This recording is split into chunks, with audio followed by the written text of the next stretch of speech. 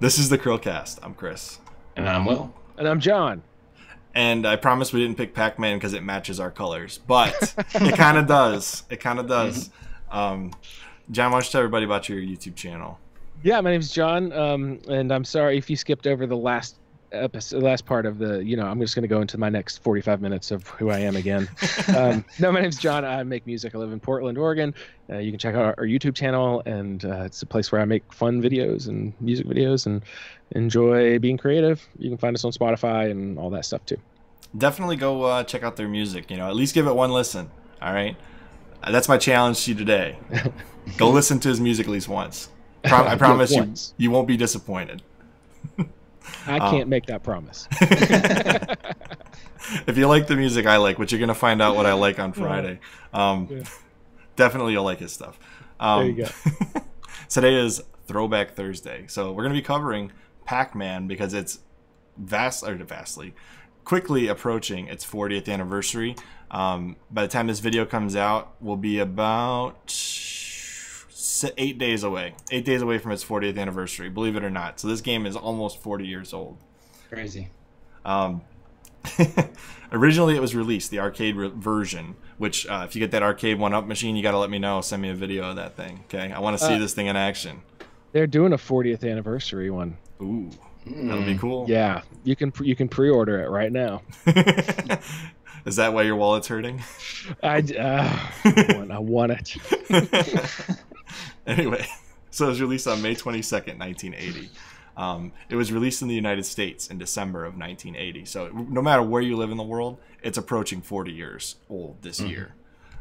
So if you want to find this information, I'm going to flat out tell you. Wikipedia is where I got a lot of the information here, but a lot of people don't feel like looking it up, so I'll just tell you all about it. The original Japanese title of Pac-Man was changed to Pac-Man for international releases as a preventative measure against the defacement of the arcade machines by changing the P to an F. That would definitely happen. No one would have done that, right? No. Outside Japan, the game was published by Midway Games as part of its licensing agreement with Namco America. What? Midway. I just didn't realize that they published it at first. Yeah, because Namco wasn't like a household name at the time, so they went through Midway. The player controls Pac-Man, who must eat all the dots inside an enclosed maze while avoiding 4 colored ghosts. I'm telling you this as if you've never played Pac-Man or seen it before. So I guess if you're blind, this would be a good description for you. So you eat the large flashing dots called power pellets, which causes the ghosts to turn blue, allowing Pac-Man to eat them for bonus points. I did not know they were called power pellets. That's hilarious. Didn't either. Development of the game began in early 1979 by Toru Iwatani with a 9-man team. Iwatani wanted to create a game that could appeal to women as well as men because most video games of the times had themes of war or sports. Yeah, that is pretty true, actually. Yeah, that's true. Although the inspiration for Pac-Man character was reportedly the image of a pizza with a slice removed. I can totally see that. Brilliant. Iwatani said he also rounded out the Japanese symbol kuchi, which I'm not making this up, but it means mouth. The Pac-Man video game franchise remains one of the highest grossing and best-selling game series of all time, generating more than $14 billion in revenue as of 2016. So here we are, 4 years later. I'm sure it's higher. And $43 million in sales combined. I'm not sure. That's a weird number, 43 million versus 14 billion. I wonder if that includes like merchandise and like, TV appearances and stuff like that. Yeah, maybe. The character of Pac-Man is the mascot and flagship icon of Bandai Namco Entertainment and has the highest brand awareness of any video game character in North America, although I have to say I think Mario might be more recognizable, but I could be surprised. I mean, that's not actually information on Wikipedia. Wikipedia says Pac-Man is most recognized. I think Mario might actually be more, but who's to say? There's actually a giant list of Pac-Man games. I'm going to pull it up just for us to look at real quick. I'm going to pull it up on the screen here if I can make the window pop up without being in front of everybody else. Okay, this is being... Oh, and it happened. That's what I was afraid of. We're gone. It's just the Chris show now. All right, so here's the list of Pac-Man video games. So I'm just going to show you guys how expansive this list is. I mean, this is a long list of re-releases and remakes and sequels. There is so many versions of Pac-Man. Almost as many versions as Sonic. I think there's more of Pac-Man. I'm just kidding. Obviously, there's more. I'm still scrolling. This is how many releases of Pac-Man there are. Good grief. Yeah, and then we finally got through it. I mean, that took me like, what, 10 seconds to scroll through, you know? Mm-hmm. That's insane. There's a lot of Pac-Man. So what I want to start with is, what was the first time each of us played a Pac-Man game? Yeah, I literally have no idea. Pac-Man has always existed for me. So I don't remember the first time because it was always part of my life. It's like Snake. It's like, do you remember the first time you ever played Snake? It's like it just always has been there. Probably on a calculator. Yeah, definitely on a calculator. I guess I don't know. I know like the first time I actually like tried to play it for like the high score was in an arcade, and then I think what console did I first have it on? Was it on the original Game Boy? I think so.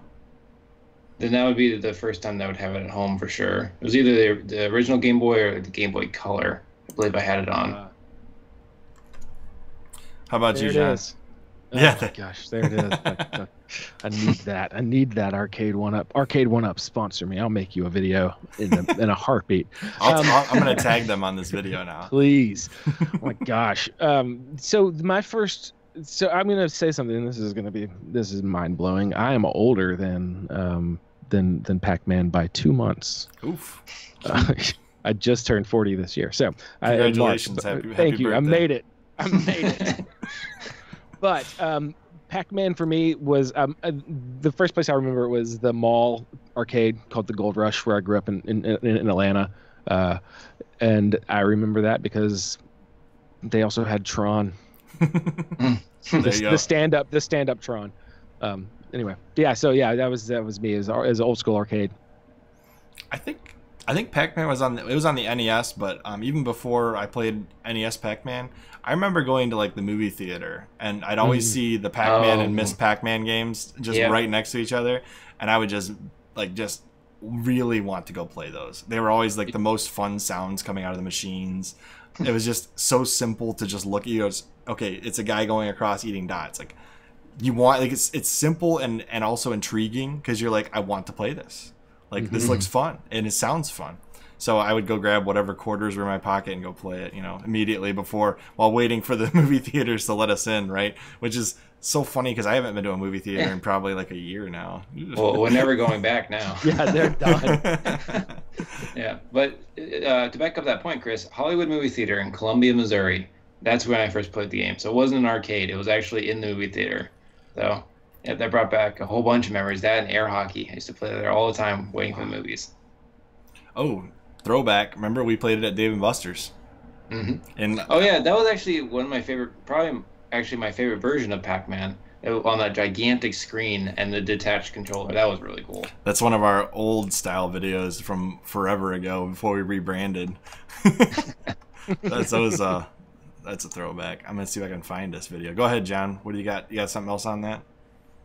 No, I think about all the places I have played Pac-Man though. It was definitely the arcade first, but then there was our grocery store, our Kroger had one. Had like a few arcade machines. They had Paperboy, and then they had Pac-Man, and then also at the ice skating rink they had Pac-Man, which was yeah. So like in the roller skating rink, so Pac-Man was everywhere. For my old self. It really is. I mean, Pac-Man is probably one of the most common cabinets to have in any place that you have an arcade. Yeah. Yeah, so this is the setup I want in my basement right here. It's like the whole wall. Yes. There's a place here in Portland called there's two arcade, they're called barcades. There's Quarter World, which is one of my favorites, and also Ground Control, and they have massive Pac-Man things like that. Have you ever gone to PAX? I have not gone to PAX. I have decided against diseases. And no, I'm just kidding. No, I haven't gone to PAX. I almost went to one when I was back on the East Coast, but I have wanted to go to one for sure. Isn't there one in? Oh no, it's in Seattle. That's in Seattle. Yeah. Obviously, right now is not a good time. No. But in general, large gatherings. In general, I think that one's one of the biggest. I think the Seattle one is. Really? Yeah. Oh, cool. But yeah, I was gonna say when we went to Dave and Buster's, you would probably appreciate this. There's that Halo cabinet too there. Really? Fireteam Raven. Yeah, it is a lot of fun. It's an on-rails Halo co-op game. You can have up to 4 people playing at once with actual guns. So it's like Time Crisis? Let me see if we don't have it in the video. I forgot. Definitely recommend it. It's so much fun. Oh, cool. It's an on-rails Time Halo Crisis. shooter. Oh, okay. I didn't know what Time Crisis was. I apologize. Yeah. Time Crisis 2, I spent too much money on instead of college instead of class.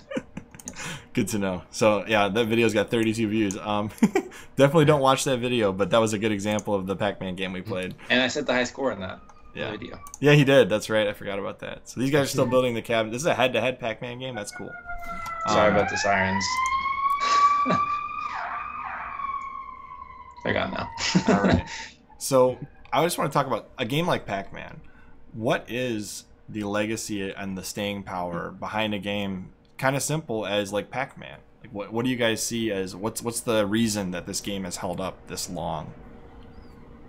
The thing is, I don't know. It's simple enough that, and it's ubiquitous enough that everyone has played it. Like, have you ever met someone that has not played Pac-Man? A few people. Yeah. Really? I'm surprised by that. I don't think I know anyone. They're like my grandparents' age, but okay, fair. People like our age and younger, to the point where you can actually play games. But just the staying power is, have you seen the Bandersnatch Netflix show? No. No, so they actually have a whole scene talking about Pac-Man. And, it's a brand new show, and it's just the fact that, even in pop culture now, we're still talking about Pac-Man. And he describes, like, this whole parallel universe thing via Pac-Man. Like, he's actually, like, you think it's a fun game, but it's actually torture for him because he's stuck in this world, and he's forced to eat and chased by ghosts that are probably his own imagination, and he can't get out of the world because, like, if he goes off the side, what happens? He goes right back into the maze. And it's honestly, it's fascinating, and it's completely changed the way I look at the game. But that's a new show, and they're still talking about it, and they're using it as, everyone should know what Pac-Man is. We're going to bring this up. So I think that's part of the staying power, is just how simple it was, and also it came out right in the boom of the arcades. Mm-hmm. So I think that was a perfect time for it. And I don't know, it's hard for me because this game's always existed for me, so I didn't see it explode. It's already big when I was born. So right. I think and John, you jump in now if you want. I can wait if you'd like to say something. No, you go for it. I'm just gathering my thoughts on it because I definitely have ideas about the legacy and staying power for sure. I think Pac-Man sells itself on nostalgia in the right ways. A lot of times when a game series tries to sell you on nostalgia, they just kind of go in it with like a monetary mindset, whereas I think Pac-Man has never tried to reinvent itself as something it isn't. They keep re-releasing the original. They release it untouched, what's the right word I'm trying to use? Untainted. It's still exactly what it is. It still has gameplay that holds up, and because it's pixel art scales really well. It's like a scalable vector graphic. Pixels scale. 3D models have a hard time scaling in the same way that a lot of these old retro games have no issue with whatsoever. I can scale up an SNES game, and with current modifications to emulation software, you can actually have a widescreen SNES game, which is pretty cool. Pixel art is always scalable, which means you can always re-release it. And I think that's one of the things going for Pac-Man is it's literally that. It has that going for it. And it's such a simple and entertaining game. It definitely is. And the things that I think when we were talking about Fortnite earlier, Pac-Man is a genre definer. It is an arcade. It is the arcade. That when you think of an arcade, you think of Pac-Man. And so, like, in that sense, what is Fortnite to Pac-Man? Who knows, right? Like, I'm not even gonna say it's gonna be as big as Pac-Man, or stay as long as that. But it is that in that same kind of category of that. But what I think I like to think about is the simplicity of the gameplay. For me, it's perfectly honed. And I think about that. You don't have to have like the most amazing graphics. You don't have to have there's barely a story to Pac-Man. So like, but what they have is fun gameplay that's simple. And I think about like the games that I think about that have staying power for me. Now, some of them are definitely have cool stories and stuff, but I even think about the first Halo. That was the first shooter, console shooter that worked for me with a controller.